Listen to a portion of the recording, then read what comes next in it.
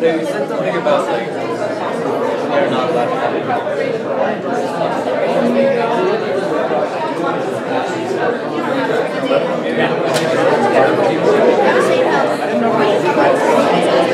Okay, on to Professor Bernard Richards. This is a Chinese restaurant where we had dinner. I'm going to show a video I took at the Science Museum, which is, the video is bad, but the audio is the important thing, where he talks about working with Turing. Professor Richards did some amazing stuff himself. First co-author of a monograph on having a contraceptive pill. First database of infectious diseases. This guy was pretty impressive.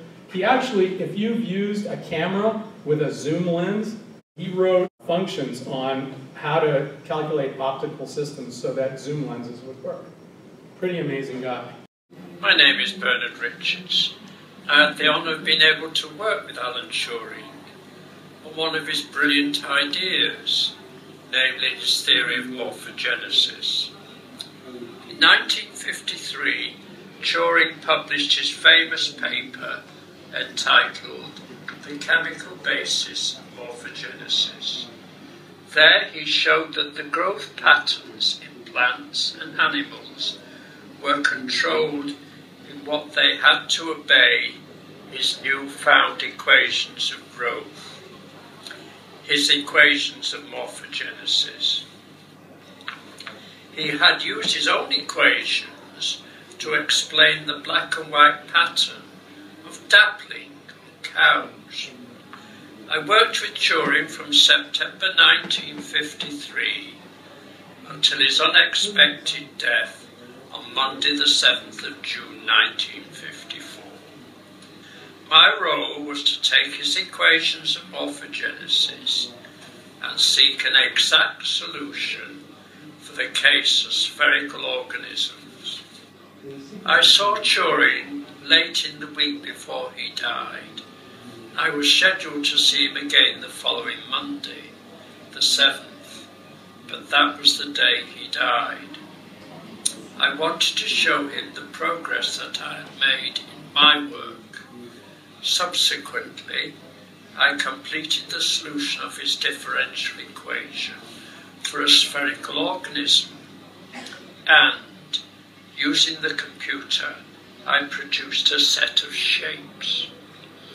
These showed a sphere with spikes protruding at defined points. Then I discovered that the marine species Radiolaria were just such creatures, and that my solution defined exactly where their spikes should grow. To me, this was a full vindication of Turing's theory of morphogenesis. Turing struck me as a genius. He was on a higher plane. As I got to know more about his academic work, I became amazed. But of course, his code-breaking work at Bletchley was still under wraps, and we knew nothing of that. The more I got to know him, the more I realised how fortunate I was. He was very shy, but underneath he was a kind and caring man. I was his only researcher. I got on well with him because I was making progress and I could understand his way of thinking. We were a good team. Today, most people will remember him for his code-breaking at Bletchley Park, but I would like to keep his memory alive on his morphogenesis also. Okay, so a completely different science of morphogenesis that began with his work. Here's some photos I took, again, at the Science Museum where they were talking about his morphogenesis work.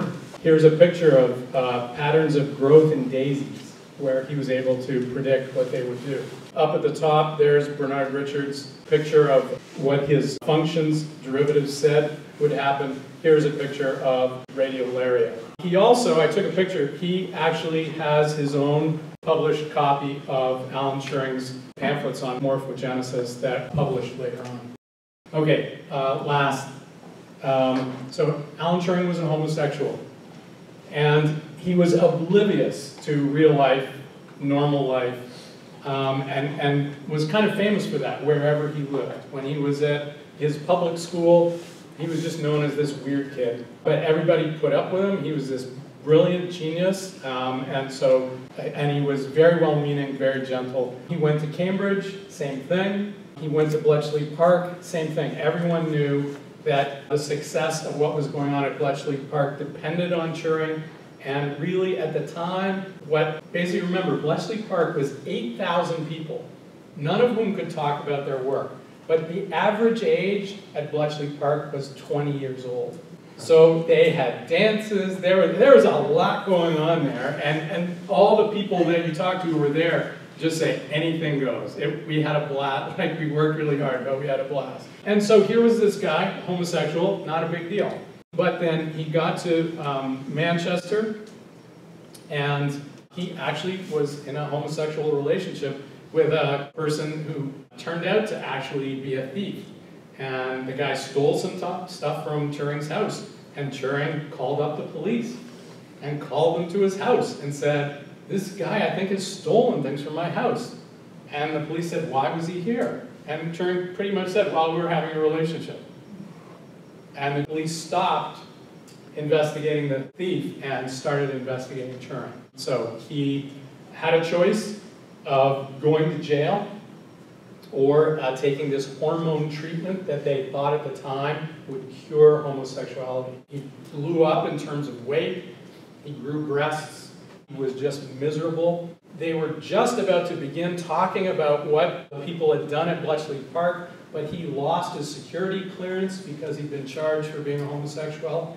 He wasn't allowed to leave the country, etc. And so a couple of years after this happened, Alan Turing, his favorite movie was Sleeping Beauty. He died of arsenic poisoning from eating an apple. And so a lot of people think that was just for him kind of a poetic way to go out. Because of this and the year of Alan Turing, a lot of people pushed for getting a pardon, essentially, and it was kind of weird. For a while, the government said, you can't actually pardon someone. All we can do is apologize. So in 2009, the Prime Minister did a public apology. But 2013, actually, the Queen is allowed to pardon people. And so Queen Elizabeth issued an official pardon so that to get over that. This is kind of cool. This is going to Cambridge, to King's College, the archives. This is just walkway like you would imagine from the Cambridge University Library, from the movies. College. This is just a quick video of Mary and I walking to King's. Here we are in the courtyard of King's College. Okay, inside King's College, about to go to the archives.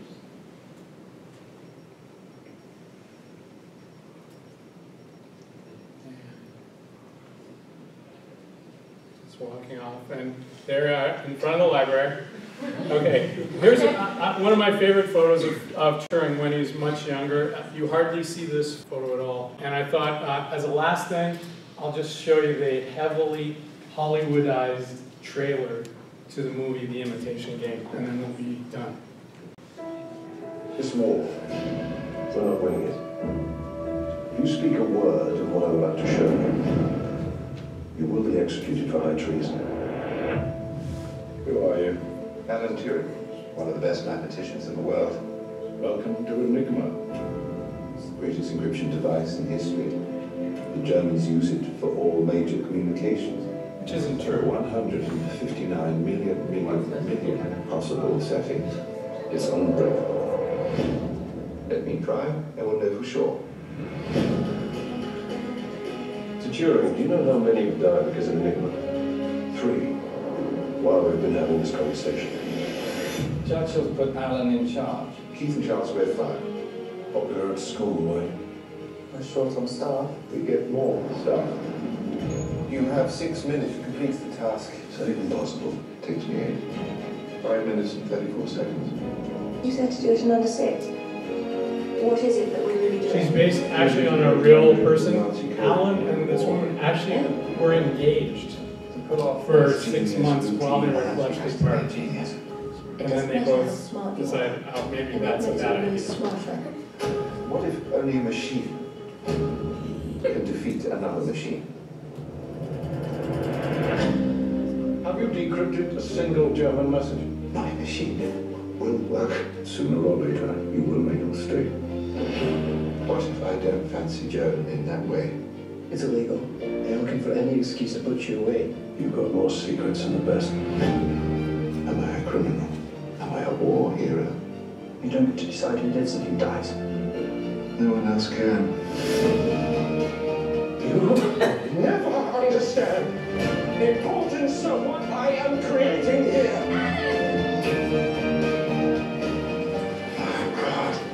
Yes. Sometimes it is the people who no one imagines anything of, who do the things that no one can imagine.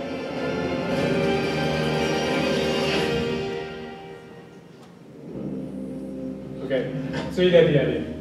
And so now you've heard what really was there, you'll be able to watch that and sort of realize what's Hollywood and what isn't. So thank you very much.